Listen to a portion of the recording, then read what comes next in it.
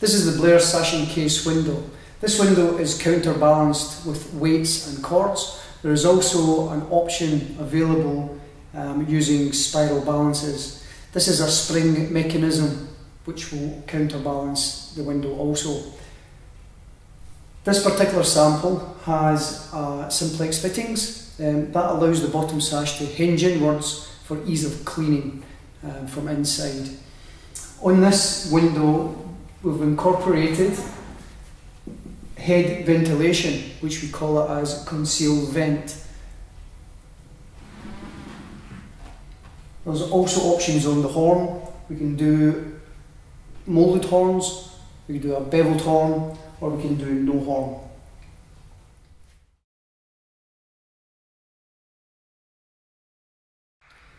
To operate the sash encased windows from inside, you undo the sash fastener. This is by unscrewing the arm, and therefore the sash would then be able to slide upwards. Also the top sash will be then allowed to slide downwards.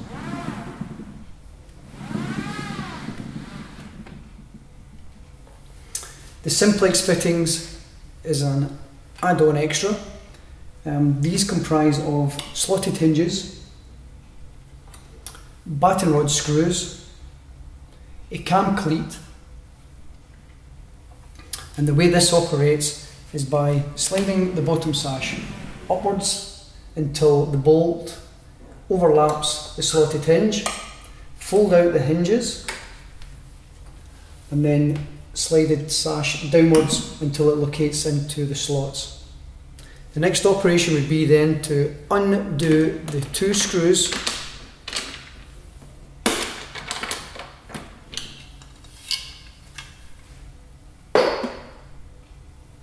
and before you do that you have to tug on the cord and engage into a cam cleat.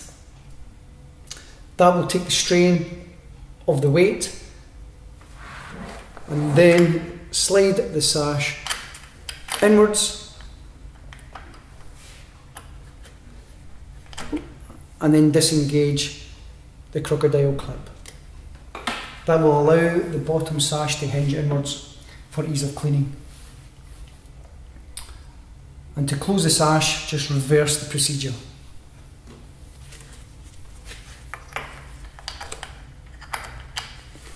Just make sure that the cord sits evenly inside the profile. Close the sash, pull on the cord, and that will take the strain of the weight again. Next, take your batten rod and screw back into place. Lift your sash upwards, fold the slotted hinges back and close the sash.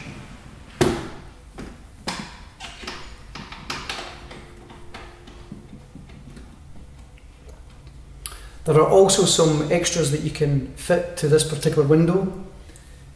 You can have a security bolt, which would normally be located in this location, and you can have restrictors, which would limit the travel of the sashes to 100mm.